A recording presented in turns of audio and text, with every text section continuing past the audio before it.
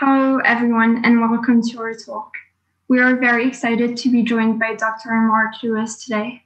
Dr. Lewis is the Executive Director of the National Defense Industrial Association's Emerging Technologies Institute, a non-partisan research center focused on technologies that are critical to the future of national defense. Prior to his position, Dr. Lewis was Director of Defense Research and Engineering in the Department of Defense, as well as the Acting Deputy Undersecretary of Defense for Research and Engineering.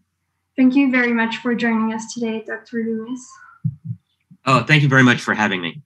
So I thought I'd start out by saying a few words a little bit about my background and my path through aerospace, hit on a few career highlights. Then I'll talk about the area that I'm most passionate about, which is very high-speed flight, the realm of hypersonics. So to start off with, again, thank you so much for the opportunity to talk to this group. I began my career, my interest in aerospace from an extremely young age. So, you know, I was part of the generation that got to watch Neil Armstrong walk on the moon. And, you know, from a very, very early age, I knew I wanted to be involved in something to do with space and aeronautics. I did my undergraduate degrees at MIT in the Department of Aeronautics and Astronautics, and also in Earth and Planetary Science. And when I first started out as an undergraduate, I actually thought I might focus on planetary science as a career. But after spending a summer working in a laboratory which was dedicated to planetary science, I realized, no, I was much more of an engineer. So finished at MIT, did master's and PhD in aeronautics and astronautics with a focus on advanced propulsion, and then went immediately to an academic career. I began teaching in 1988. I began teaching at the University of Maryland in the Department of Aerospace Engineering, and started as an assistant professor there. In the United States, you know, our ranks, you start out as a brand new faculty member, you're an assistant professor, then you get tenure, you're an associate professor, then you become a full professor. And really, for the beginning of my career, that's what I thought my trajectory was going to be. I was, you know, going to spend my whole life at a university. And then, I guess in the late 1990s, I got involved with the United States Air Force. The Air Force has an advisory board filled with faculty members, professors, people from industry, people from laboratories. And really enjoyed that work. It's part-time. You only do it about once a month or so, but it was part-time, but I enjoyed that. And following that, in 2004, is a really neat job. It sounds like a really neat job title, but it actually was a really fun, exciting job. Liked doing that, finished that up after 4 years in 2008, went back to my university job. I'm going to admit I was a little bit bored being back on a university campus after having been in the Pentagon. I went to an organization called the Institute for Defense Analyses, which is a think tank, an organization that really focuses on doing detailed reports on science and technology for the U.S. government, and spent almost 8 years there running an organization that did research for the White House. So in the White House, there's an organization called the Office of Science Technology Policy. It's run by the President's Science Advisor. And we did various reports, everything from energy to environment, but also space, aeronautics. We looked at supersonic flight. We looked at commercial space. We looked at, you know, whether there was a business case for commercial space stations. We looked at various aspects of NASA's plans to go to the moon, go to Mars. And then in 2019, I had the opportunity to go back to the Pentagon.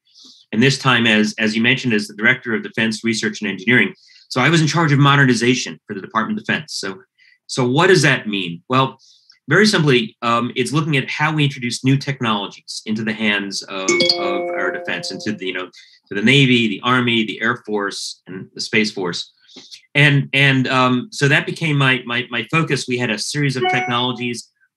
Many of them were aerospace technologies that we were working with all the various players in the Pentagon to try to introduce them, as we say, get them into the hands of the warfighter. And I did that until July of 2020. And then my boss quit. So the Undersecretary of Defense for Research and Engineering was Mike Griffin. Mike had been the NASA administrator. We'd been friends for many years. And he left the department in July. So I stepped up. I became the acting Deputy Undersecretary of Defense. And in that role, I had organizations like DARPA, the Defense Advanced Research Projects Agency. I had the Missile Defense Agency, the Defense Innovation Unit, the Space Development Agency, all coordinated in my office, and all with a research or engineering and technology focus. So I did that until January of 2021, when the administration changed. And then I immediately joined the National Defense Industrial Association, where I am now. And as was mentioned, I'm setting up this Emerging Technologies Institute with a focus on a range of technologies, everything from artificial intelligence to cyber, but space, hypersonics, lasers, direct energy are all part of that portfolio. So with that background in mind, what I thought I would do is go back and talk a little bit about my work in general interest area, the general interest area of hypersonic flight. That is, flight in excess of about 5 times the speed of sound, because that has been the focus of most of my work over the years. At the university, when I was the first time I was in the Pentagon, the second time I was in the Pentagon, even at the Institute for Defense Analyses. So I'm going to try to show some slides, and let's see. Hopefully this is going to work. And I will share screen.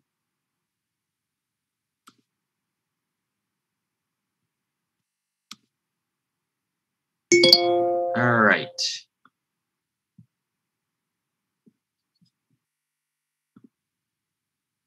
So can you guys all, can you see my slides? Yes. Yeah. All right, excellent. All right. So let's talk a little bit about hypersonic flight. And we'll start off by kind of putting it into perspective, right? What is hypersonic flight? Well, I think most of the audience is familiar with subsonic travel. If you've ever been on a jet airplane, you've been in an airliner, you've traveled less than the speed of sound. A modern airliner comes close to the speed of sound, about 8 to 9 tenths of the speed of sound. Of course, we've been flying above the speed of sound since 1947. Chuck Yeager flew the Bell X-1 to slightly in excess of the speed of sound, 1947. We've been flying supersonically since then, and many airplanes around the world are fly at supersonic speeds. Jet fighters, I've got a picture of an F-15 there. They fly regularly at supersonic speeds. There are a number of commercial aircraft, the Concorde being the best example of a supersonic airplane. And now there are a bunch of small startup companies around the world, including in the United States, that are looking at reintroducing supersonic flight. But hypersonic is a little bit faster. So hypersonic is a subset of supersonic, right? So supersonic is anything that's faster than Mach 1. Generally for hypersonic, we say it's faster than about Mach 5, or 5 times the speed of sound. All right. Now, I'll start out by telling you there's no fixed definition of what is meant by hypersonic. All right. I joke, if you get 10 hypersonic researchers in a room, you will get 11 definitions of what hypersonic means. So when you go from subsonic flight to supersonic flight, the basic physics of the airflow changes. The way air behaves over the vehicle changes. Nothing like that happens when you go from supersonic to hypersonic. But there's some characteristics that are important in hypersonics. For one thing, whenever you fly faster than sound, you create a shock wave in front of the vehicle, a sudden jump in pressure and temperature. At hypersonic speeds, those shock waves are pressed very, very close to the surface of the vehicle. Heat becomes really important. When you fly that fast, you get really hot.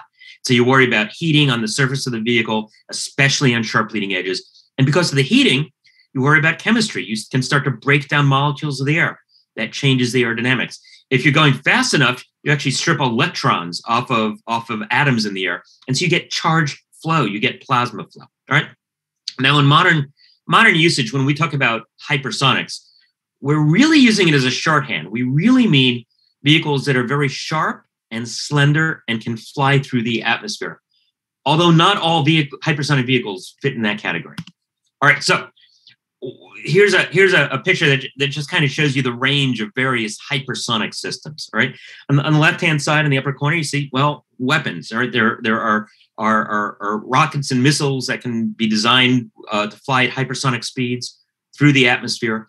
Many countries are developing them: the United States, Russia, China. Then there are hypersonic aircraft. You can imagine a commercial airplane that could fly at Mach 4.5, Mach 5. Airplanes that could travel around the world in a matter of hours. And then there are hypersonic vehicles that we might someday use to get into space in place of more traditional rockets. And that would be really exciting because that would mean we could fly up into space with a more airplane-like model as opposed to a rocket model. And you think about that. It is very, very difficult still to launch a rocket. When the United States used to launch the space shuttle, it took an army of people, thousands of people to get that vehicle ready for flight. It took many months of preparation. You compare that to a jetliner. You get on a commercial airliner. It takes basically 15 minutes to get that airplane ready for flight. Right? Airliner pulls up to the gate at London Heathrow or De Gaulle Airport or Dulles Airport in Washington. Pulls up to the gate. Passengers get off. They get the luggage off. They clean the airplane. 15 minutes later, it's ready to take off. If we could operate in space with an airplane-like model, think about how it would revolutionize our access to space, lower the cost. Now, there's a whole other category of hypersonic vehicles, and I show that in the lower part of the slide, and that is anything that has ever come back from space. That means spacecraft, space shuttles, the Apollo spacecraft, the Mercury spacecraft. Anytime you enter a planetary atmosphere, so the probes that enter the atmosphere of Mars, they're hitting the atmosphere at very high speeds, very high Mach numbers, very much faster than the local speed of sound. So they themselves are also hypersonic vehicles. We've obviously been flying those sorts of vehicles for many, many decades. But you'll notice all those vehicles are very blunt. They're thick and they're blunt because we want them to slow down. Right? When a Mars probe is entering the atmosphere of Mars, we're trying to make it slow down. We want it to lose orbital energy. And so we give it a blunt heat shield. The sorts of things we were talking about earlier, the aircraft, spacecraft, weapons, we don't want them to slow down. We want them to continue to fly through the atmosphere.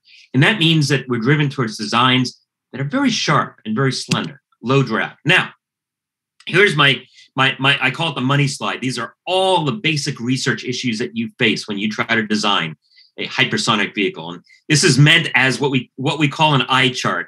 It's a list of lots and lots and lots of different problems that you have when you try to approach the design of a hypersonic vehicle. And I've shown kind of a representative vehicle in the center of that. And then you say all these issues. How do you match the engine to the vehicle? How do you deal with computing the flow inside the engine, outside the vehicle? You've got a chemically reacting flow. You've got very high temperatures. You've got strong shock waves.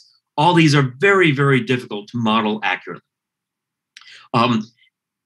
Hypersonic vehicles, by their very nature, because they're so slender, tend to be what we refer to as fully coupled. So that means the front of the vehicle is actually part of the engine. The back of the vehicle is also part of the engine, right? So the front of the vehicle is the inlet of the engine. The back of the vehicle is the nozzle. So anything you do to the engine affects the overall performance of the vehicle. Anything you do to the vehicle affects the overall performance of the engine. And so it's very, very tightly coupled. And then it's also coupled to the trajectory, right? The way you fly this vehicle, the altitudes at which you fly, will have a tremendous impact on the design and the operation. Now, take you back a little bit in history. We have been flying hypersonic vehicles for many decades. 1948 was the flight of the very first human-made hypersonic vehicle. It was a sounding rocket called the WAC Corporal, and it was flown out at the White Sands Missile Base on top of a captured German V-2 rocket right after World War II. And the fellow that you see pictured standing there is a gentleman named Frank Molina, who became one of our early pioneers in rocketry, but also takes credit for flying this first vehicle. Then from the 1950s, the 1960s, there's a whole series of tests and programs and projects that involve flight at hypersonic speeds. Probably most famous in the 1960s was the X-15 rocket plane. 3 of these vehicles were built. They flew throughout the 1960s. They hold records that stand even today, including the fastest piloted flight in the atmosphere at Mach 6.7. That's almost 7 times the speed of sound in a vehicle, in an airplane flying in the atmosphere. Some other notes. So the fastest that we've ever flown human beings was on the Apollo 10 reentry capsule. They came in at 37 times the speed of sound, Mach 37, very hypersonic. And then there have been some unmanned vehicles. In 2002, a university group from the University of Queensland flew a rocket called High Shot. And High Shot had a supersonic combustion ramjet engine on it. The type of engine we think is the key to flying at hypersonic speeds. They only flew it for a couple of seconds, but it hit about Mach 7.5. And we think that's the record for the first time someone flew a jet-powered hypersonic vehicle. And that was followed in 2004 by a NASA program called X-43. It's a subscale vehicle, but it also flew at hypersonic speeds. And then following that, the U.S. Air Force flew a vehicle called the X-51. And that flew for a sustained period of time for almost 200 seconds at hypersonic speeds. All right, so some more on history. This idea of flying at hypersonic speeds in the atmosphere is that it's not new. It's also not new, the idea of flying using jet engines instead of rocket engines.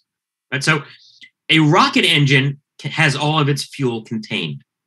A jet engine uses oxygen, uses air to burn with its fuel. So it's intrinsically much more efficient because you're not carrying that oxygen with you. The idea of doing that at hypersonic speeds dates back to the late 1950s. Two researchers by the name of Weber and McKay did a thought experiment. They said, what would happen if we took a conventional ramjet engine, which only goes to about Mach 3, 3.5. What if we extended the Mach number? What if we kept it operating all the way up the Mach scale? And they thought about this. They worked out the physics of how these engines would operate. And really, it was finally demonstrated first by that Australian experiment, the high shot experiment, and then subsequently by the NASA experiment, X-43, that proved them right about 46 years later. And this chart kind of shows you why we wanted to do that. So this is a plot of something called specific impulse. That is the amount of thrust that you get out of an engine compared to the rate at which fuel is consumed by that engine. So think of this as bang for the buck, right? This is how much thrust you get out compared to how much fuel you're burning. And you'll notice at the bottom of that chart, you'll see rockets. Rockets have a specific impulse that is about a maximum of about 450 seconds. The units of specific impulse work out to be seconds. Jet engines can do much better. If you see a modern turbofan engine, can be in the many thousands of seconds. So you get lots more thrust compared to the amount of fuel that you burn. And the reason for that is very simple. A modern jet engine is consuming air. It's swallowing air into an inlet. So most of the mass that's moving through that engine is coming from outside the engine. As you start moving up the Mach scale, jet engines have a lower and lower specific impulse. If you could build an air-breathing engine that continues to fly at high Mach numbers, powered by that engine I mentioned, the scramjet, you see you have the potential for a specific impulse that's at least twice that of any rocket engine. So you get twice the thrust for the amount of fuel that you're burning. And that's why we're so interested in these air-breathing systems, these jet-powered hypersonic vehicles. All right, now, again, long history working in this field. In 1963, long time ago, the U.S. Air Force had this idea for building an aerospace plane that was going to take off from any runway and fly up into space, all right? Imagine this. This was 58 years ago. And what they discovered was this was too hard to do. They didn't know how to do this. So they canceled the program. It came back, 1986. The United States began a program called the National Aerospace Plane. It was a really big deal. The President of the United States announced it on national television. We're going to build an airplane that could take off from any runway, fly up into space. It was going to have the world in about 2.5 hours. Really exciting program. The problem is, when it was thought of in 1986, this is what the vehicle looked like. And the idea was that airplane would weigh about 50,000 pounds. By 1993, the design of that airplane had grown to 450,000 pounds. Now, a good rule of thumb in aerospace engineering, the heavier you are, the more you cost. Big airplanes cost a lot. And the price tag on this airplane was going to be about $12 billion. And oh, by the way, the deep, dark secret was we didn't know how to build it either. Right? Almost 30 years after that first aerospace plane, we still didn't know how to build this airplane. We didn't know how to design the engines. We didn't know if the engines would even work. We didn't know what materials to use. We didn't know what fuel to use. We didn't even know if the design would completely close, meaning we didn't know if you could actually, if everything worked as expected, we still didn't know if it would meet its mission objectives. However, in the United States, we kind of backed up a bit and said, all right, let's take a step back. Let's not try to build an airplane that can fly up into space yet. Let's do some smaller scale experiments. And two of those in particular, I've already mentioned, were the NASA X-43 and the Air Force's X-51. And these were both subscale, meaning, small models that were mounted on rockets that were accelerated up to a hypersonic speed. And then they separated off their rockets, scramjet engines kicked in, and they flew for a sustained period of time. In the case of X-43, the NASA missions, they flew twice, both times for about 10 seconds. And you might step back and say, well, 10 seconds, that doesn't sound like a lot. Well, a molecule of air that enters the front of the engine exits the engine in about 1/1000th of a second. That's 1/1000. So 10 seconds is 10,000 flow passages through the engine. That's a really long time on a hypersonic scale. And then the X-51 did it for 210 seconds. So that's almost infinity on the scale of molecules moving through your engine. And that's the X-43 vehicle.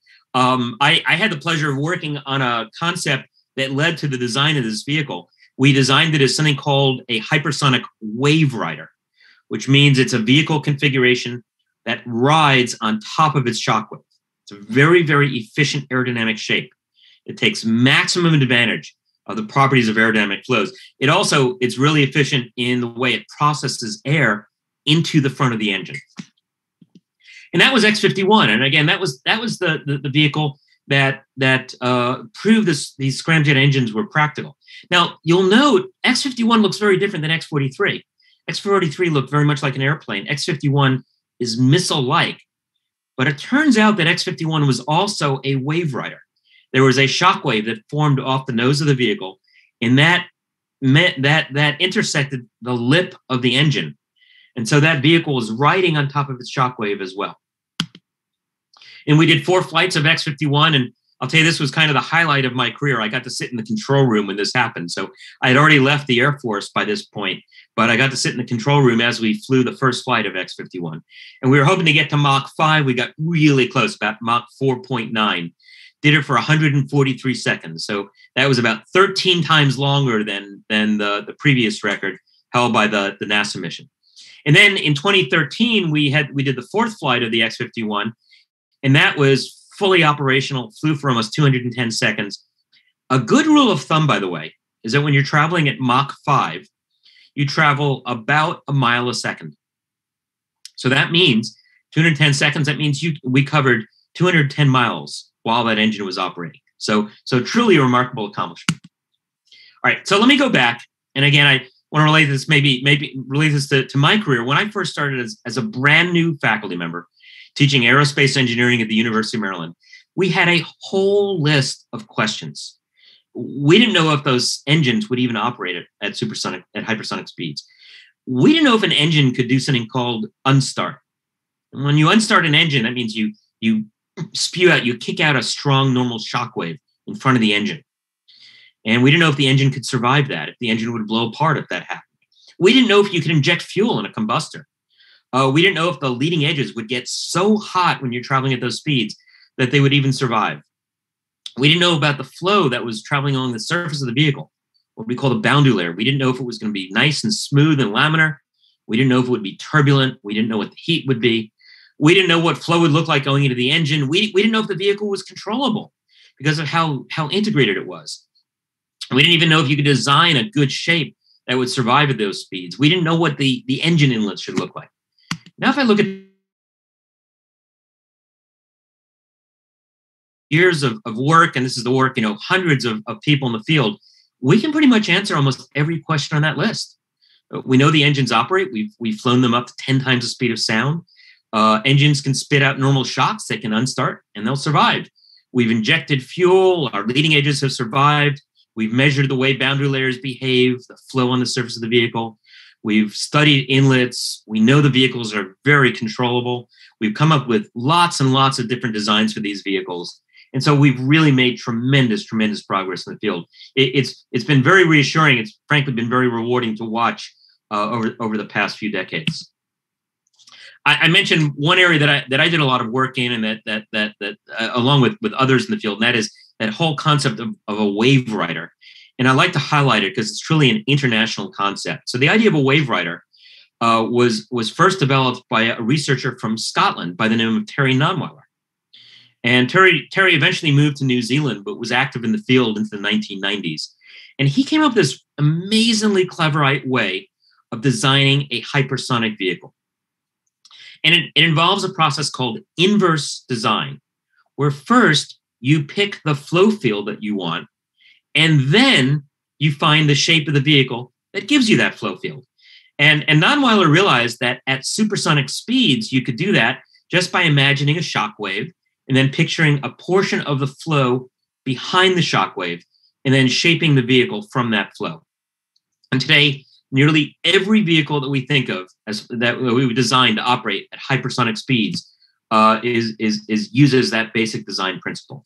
It gives you a highly efficient design. You get high pressure under the vehicle, so you get lots of lift. You get relatively low drag. And it's beautiful for integrating with engines because you start out by knowing what the flow field looks like.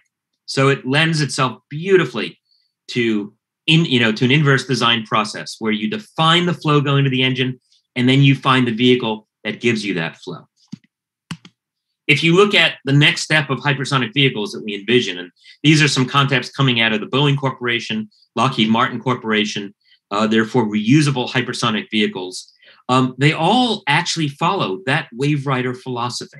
Right? They all are designed so that the shock wave that forms at the front of the vehicle is captured on the wing of the vehicle, on the leading edge, and provides very, very good flow conditions going into the engines of that vehicle.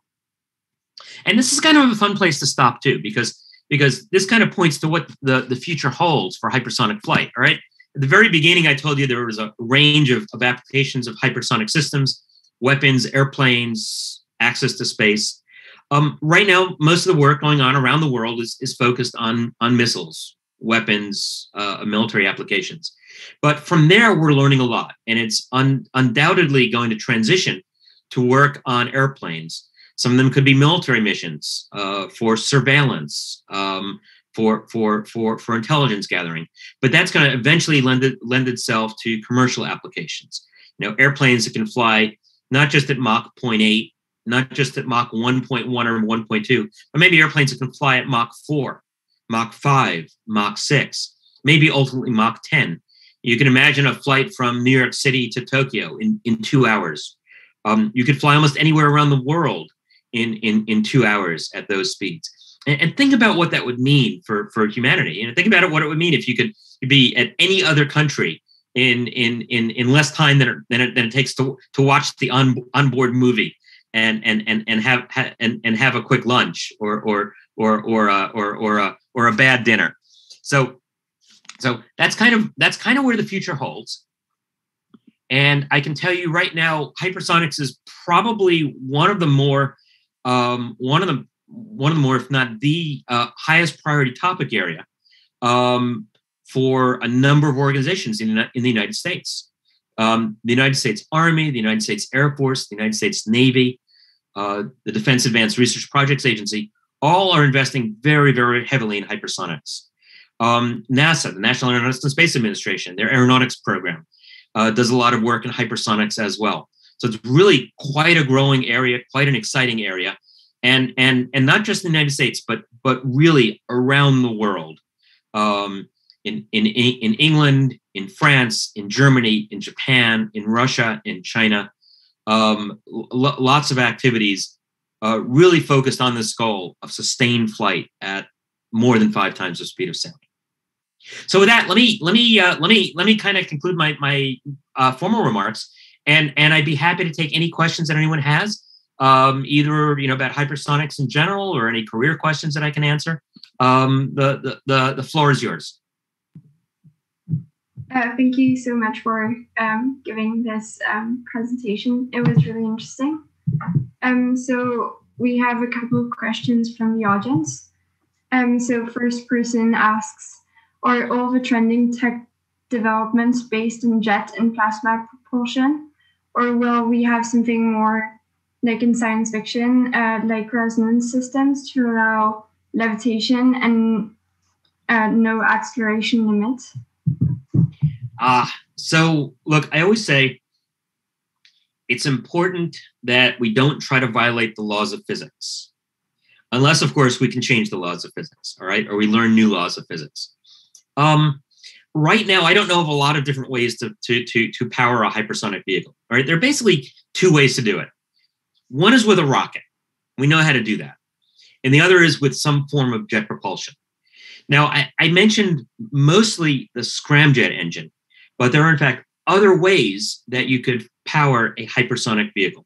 For example, there's a company in the UK called Reaction Engines, and they've been working on an amazingly clever propulsion system that essentially uses a cooler that cools the air coming into the front of the engine, takes the heat out of the front of the engine, and then can essentially condenses air, liquefies it so they can then burn it in either a conventional rocket engine, or they can trick a jet engine into thinking that it's flying at a lower speed.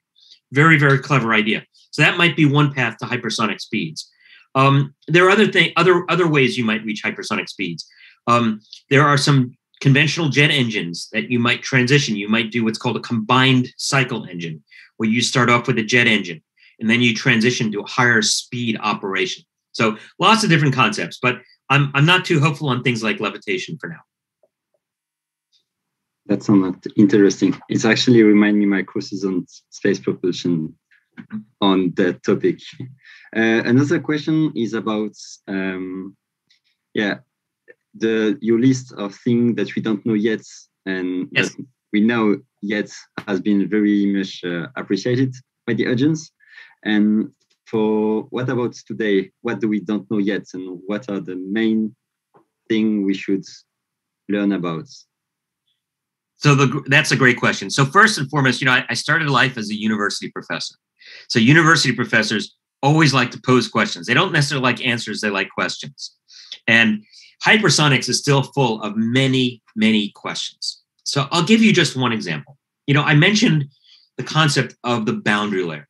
So for those of you who are less familiar with aerodynamics, when we think about the way air flows over a surface, say over a wing or over the body of an airplane, there's a region of air very, very close to the surface that we call the boundary layer. And that's important because that's where most of the skin friction effects occur. Right? In the boundary layer, we see very sharp gradients in the velocity of the air. We see most of the skin friction. We also see most of the heating. So understanding a boundary layer is very important for understanding the overall performance of an airplane. Now, at low speeds, I have a very good understanding of the state of a boundary layer. If, for example, I'm designing a jetliner, if you tell me the speed at which that airplane is flying and you tell me the altitude at which it's flying, tell me how big it is, I can tell you exactly what the condition of the boundary layer will be. One basic question I might ask is the flow nice and smooth and laminar, moving in streamlines, or is it turbulent? Does it have small eddies and swirls? And depending on whether it's smooth and laminar or whether it's turbulent, that will change the amount of skin friction, so how much resistance I feel. It'll change how hot my surface gets. So it's really important to know this. That's a big unknown still in hypersonics. Right? We don't have a full characterization of when the boundary layer goes from smooth and laminar to fully turbulent. And in fact, in some ways, a hypersonic boundary layer behaves differently than a boundary layer at lower speeds. So that's a big unknown area. Now, here's why that's especially important. So there's a category of questions that we sometimes refer to as unknown unknowns. That is, things we don't know, and we don't know that we don't know. And we contrast those to known unknowns. And an known unknown is a little bit of a tongue twister, but a known unknown means we know we don't know it. But because we know we don't know it, we can design around it. All right, so in the 2000s, the United States flew a vehicle called the HTV-2, the Hypersonic Transition Vehicle 2. And we knew that we didn't really know what the boundary layer would look like on that vehicle. So we designed it accordingly. We said, all right, we're going to over-design this thing. And we looked at two ranges. We looked at the vehicle as if the boundary layer were completely smooth and laminar. and we looked at it as if it was completely turbulent. And we said, okay, we've got those two bounding points. Reality is going to be somewhere in between. It's going to go from smooth and laminar to turbulent at some point in the vehicle. And so we'll bracket the results. It turned out that our assumptions were completely wrong about that vehicle. Our lack of knowledge of the boundary layer was so severe that, in fact, we wound up losing the vehicle. It didn't survive its flight test because of our lack of understanding. So that led to a lot of experimentation, a lot of ongoing modeling. So that's a big unknown. Other things that we don't know about.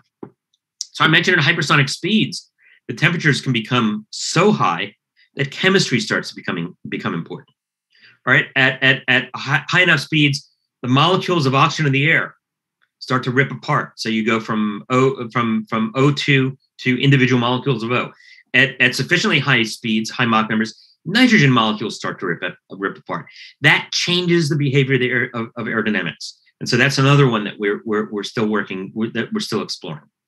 Whole range of topics. We last year in the United States, we set up a consortium of universities to tackle all these fundamental problems.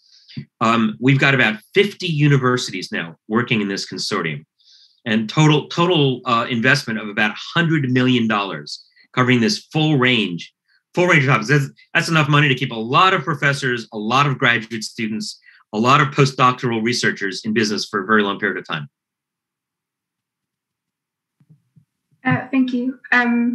Someone said testing hypersonic systems is very expensive. Do you have any thoughts on cost-effective methods for fielding next generation hypersonics? So, the questioner is absolutely right. Testing at hypersonic conditions is expensive. To do it right, you need to, as accurately as possible, simulate real flight conditions.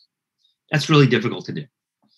To recreate the energies associated with flying at 5, 7, 10 times the speed of sound requires very, very extensive facilities.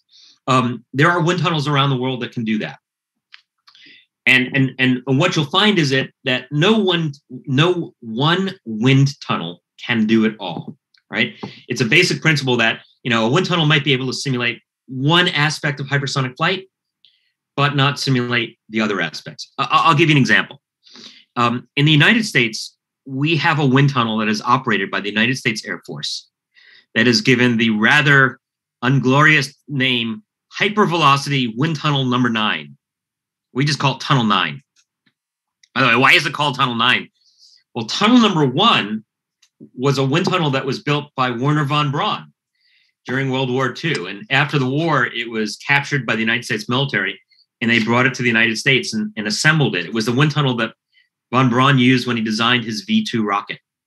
And then following that Tunnel Number 1, the United States Navy built a whole series of wind tunnels. So Tunnel Number 9 was the 9th in that series, right? So the way Tunnel 9 works is it's designed it looks a little bit like a rocket engine in that you've got a big nozzle. You have a supply of air at extremely high pressure. And when you want to do a test, you break a metal diaphragm. That high pressure air goes racing down that nozzle. It expands down the nozzle. As it goes down the nozzle, it goes faster and faster. But the temperature gets lower and lower. And so you wind up with sending air into a test section that can go at very high Mach numbers. Tunnel 9 can test up to 18 times the speed of sound. Absolutely remarkable. But the air in the test section is at very low temperature. So it's not accurately reproducing the temperatures that you experience. Even worse, because of the way the tunnel operates, they can't have oxygen inside the tunnel. So the air that's moving through that tunnel is pure nitrogen. So it's not quite the right chemical mix. So you can measure some properties. You can measure forces. You can measure lift. You can measure drag. But you can never put an engine in Tunnel Number 9.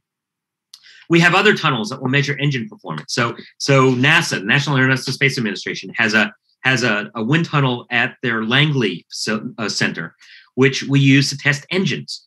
And it will test a scramjet engine for many seconds. It's probably our best test facility for measuring the performance of a scramjet engine. Well, in order to get the temperatures necessary for an engine to operate, that Langley tunnel basically burns fuel upstream of the engine. to heat up the air. So the gas that goes into the engine isn't exactly the same air composition that a real engine would see. So every wind tunnel is off a little bit. So what we actually argue is you need a combination. You need multiple wind tunnels. You need wind tunnels that look at various aspects of hypersonic flight, outside aerodynamics, engine performance. But then equally important, we need to do flight tests. And that's why, when the Australians wanted to fly their very first scramjet, they put it on a sounding rocket. When we wanted to see if scramjet engines would really work here in the United States, we put it on a rocket that was the NASA X-43, and we flew it off the wing of an airplane. So it's really that combination. Now, there are some people who think that we don't have to do testing anymore, that we have arrived at a point where all you do is run computer codes. My own opinion is we're not even close to doing that yet. In the days of that National Aerospace plane program that I mentioned, so that was 1986, so 35 years ago. At the time, there were people who thought that we didn't need wind tunnels. We could do it all with computer codes back then. And the computer codes were very primitive compared to what we have today. Well, they were wrong then. And even today, we know they're wrong. Computer codes are an important part of what we do. We match the results of computers to ground test and flight test, but only used in combination. Great.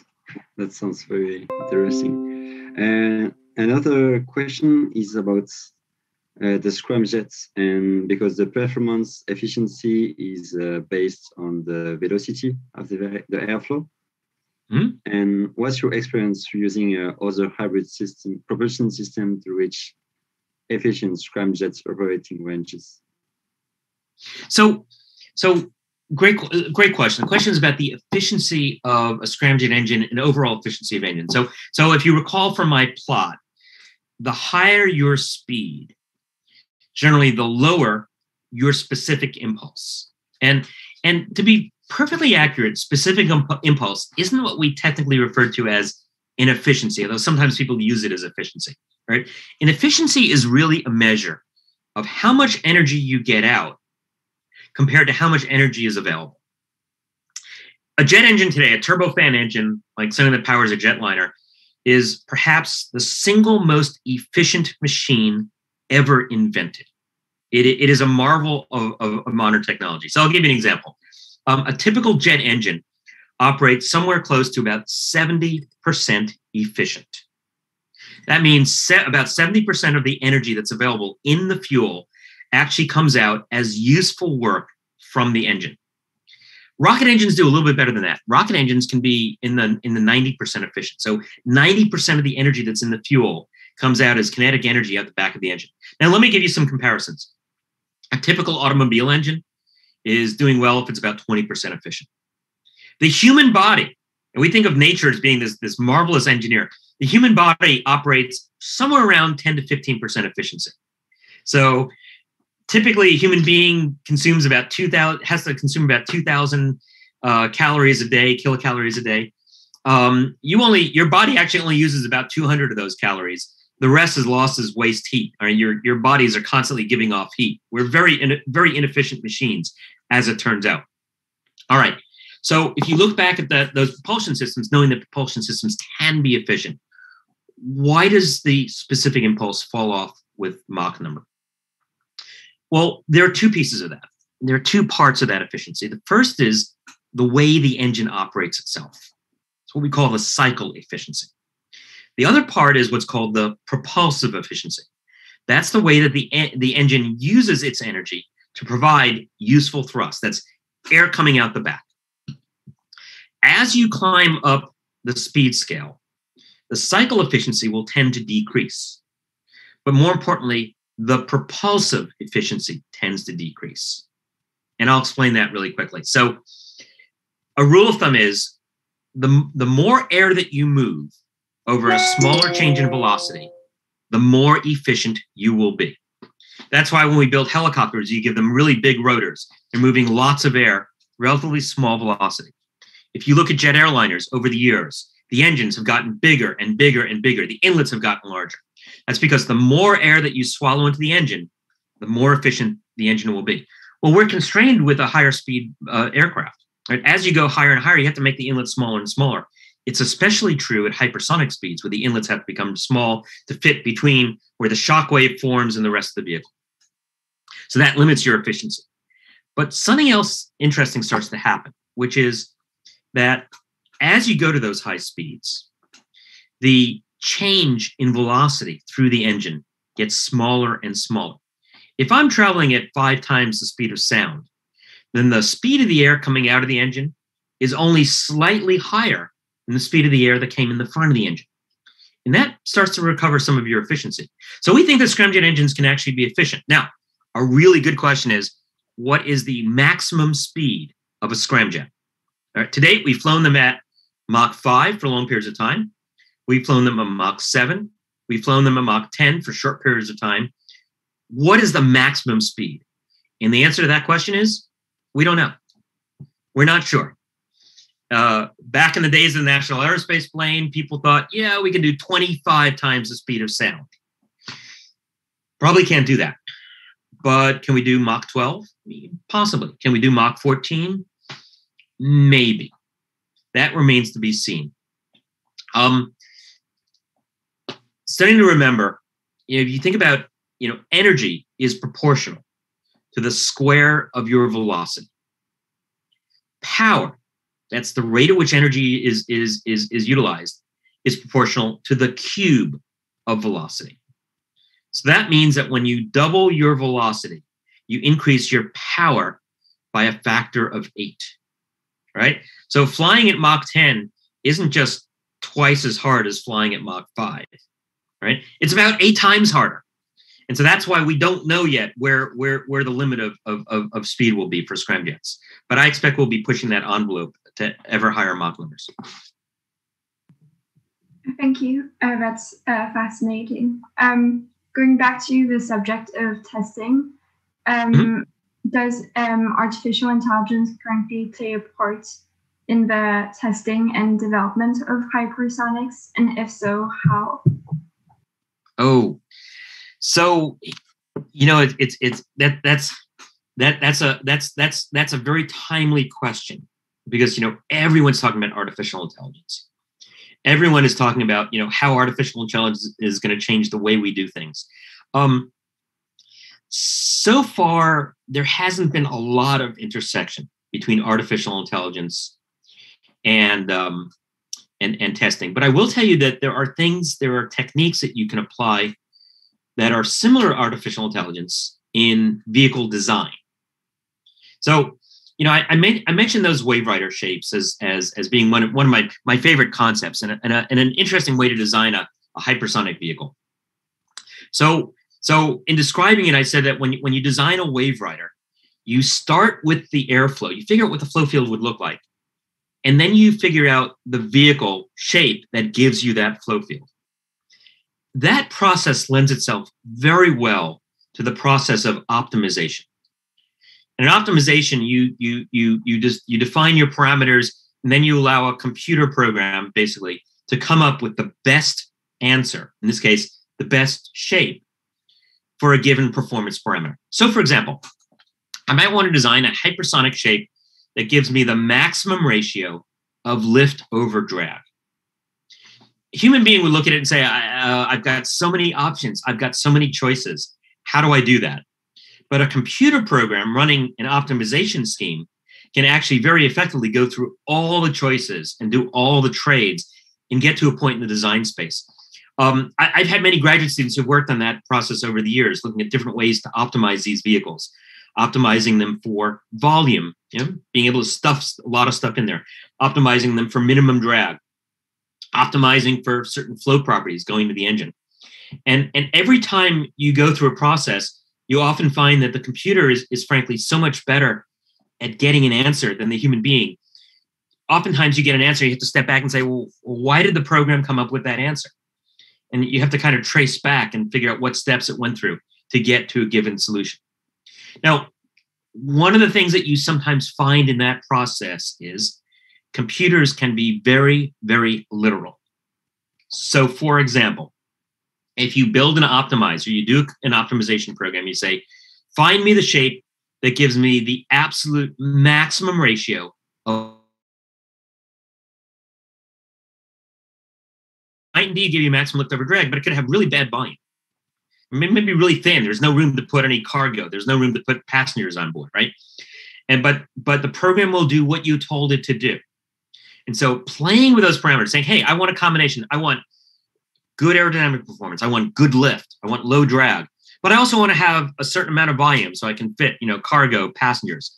When you start making those trades, then computers can be very, very helpful in exploring the whole design space. The end of my talk, I showed those pictures of airplanes, of some hypersonic craft. Some of those were from the Boeing Corporation. They were developed by a researcher named Kevin Boca. And Kevin is probably the world's leader in this whole area of vehicle design. And he uses these optimization techniques to come up with all these configurations and all these shapes that, frankly, a human being could never do. That's very interesting, and it's a great question about the future and how to use computer. Another question is about, yes, you said that everything hypersonic planes are developed to reach outer space or intercontinental transportations. But the thing is, if we go out of the atmosphere or very high altitude, there will be a lack of oxygen. And Absolutely. So what do we take as oxidizer for tanks for the combustion? Absolutely. You're exact. That's also an excellent question. So obviously, if you build a hypersonic space plane that's flying up to space, at some point, the air-breathing engines can't work. They're out of air. And in the days of the National Aerospace plane, it was going to have rockets on board. So you'd fly as fast as you could on jet engines. And then at the end of the flight, you'd switch over to rocket power. By the way, we also use rockets for getting up to hypersonic speed. So among the programs that I mentioned, the Australian High Shot program, NASA's X-43, the Air Force's X-51, they all used engines that could fly at hypersonic speeds, but they wouldn't work at low speed. So you had to get it to its hypersonic speed. So how do you do that? Again, you use a rocket. That's why those were all mounted on rocket motors. That's yeah. Mathilde, if you want to continue, I take it. Okay. Yeah. So we have another question from the audience. What would you say is currently the biggest limiting factor to achieve long period hypersonic travel? Simple answer: money. we know how to do the technology. I mean, we have an idea of what the vehicle should look like. We know how the engines should work. So the obstacle is really the investment. And if you think about the commercial applications, right? So the first time you build anything, it's going to be very expensive. So the trick is, can you build a hypersonic airplane for long-term travel at a reasonable price, and can you make it economical to operate? Can you make the ticket price low enough to operate? We have examples where we have failed with those sorts of systems. The Concorde was a magnificent airplane. It never made any money. Many reasons for that, but eventually, as I think you all know, we stopped flying the Concorde because it was losing money.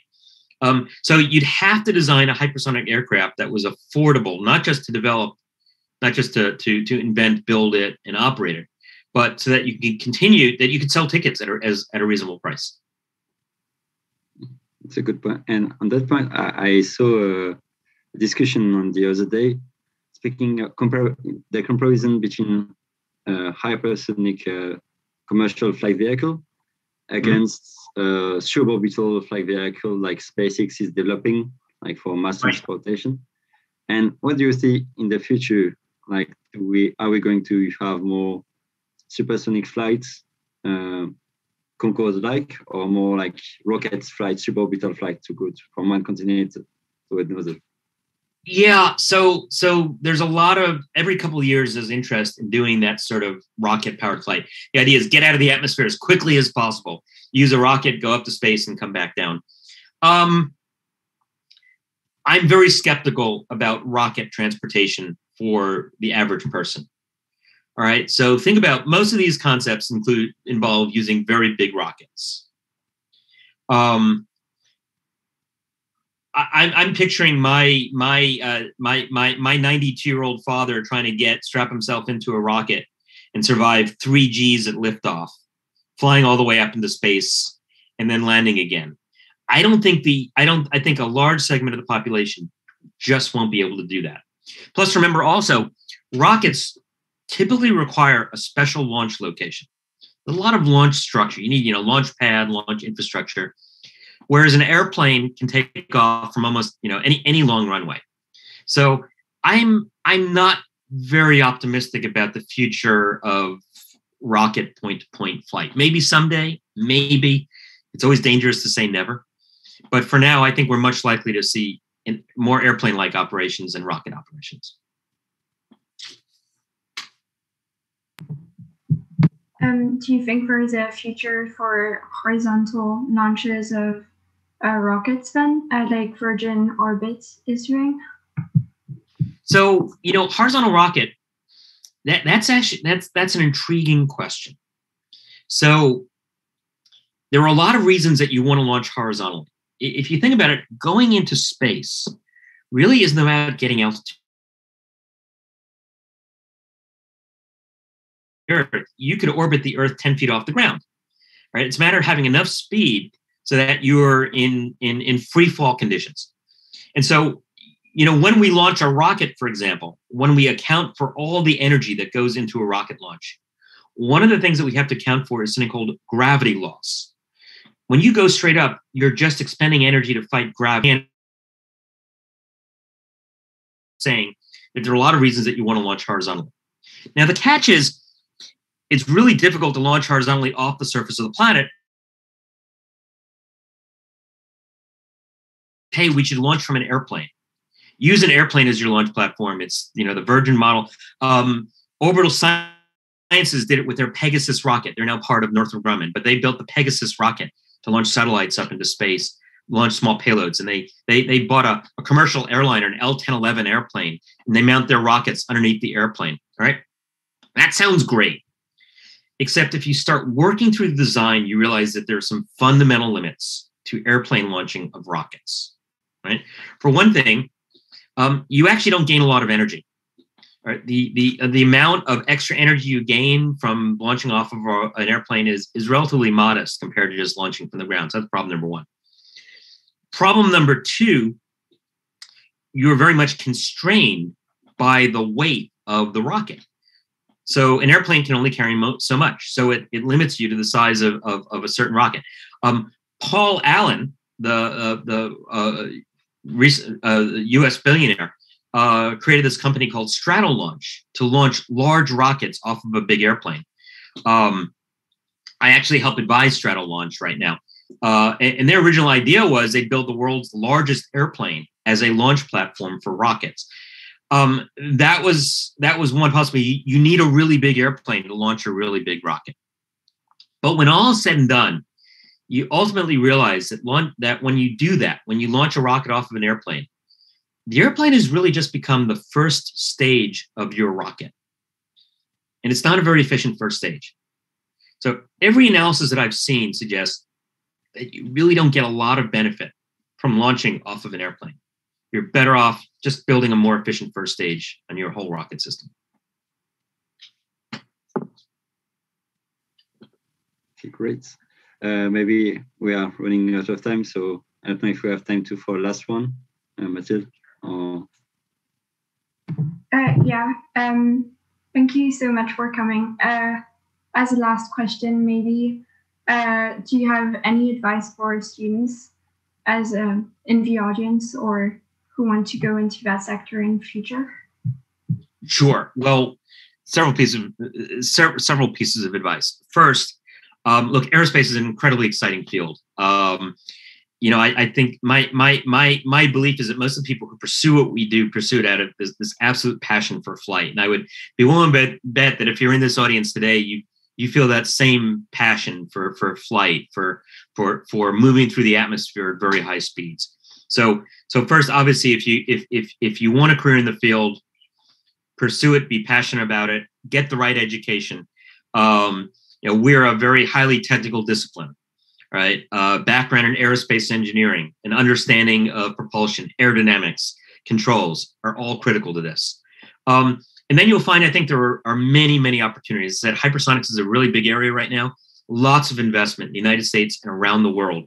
Aerospace companies around the world are looking at various concepts for hypersonic systems. There is a large demand right now for a workforce. At least in the United States, all the companies are looking for people who can work in this field. So if you do well in school, if you pursue this passion, you've got lots of opportunities available. That's great. Yeah, I think passion is the main driver for everyone, and it helps to reach your goals, even for. Absolutely, yeah, absolutely. I agree. I'll close. Was complaining about people expecting her to be passionate about aerospace, and she was complaining about this, and I wanted to rip up that editorial and throw it in the trash, because no, we're all passionate about it. That's why we do what we do. That's why we're not doctors or lawyers. That's why we're not the bankers. We're not because we want to build things that fly. We want to build things that expand the horizon, and that carries us all a very long way.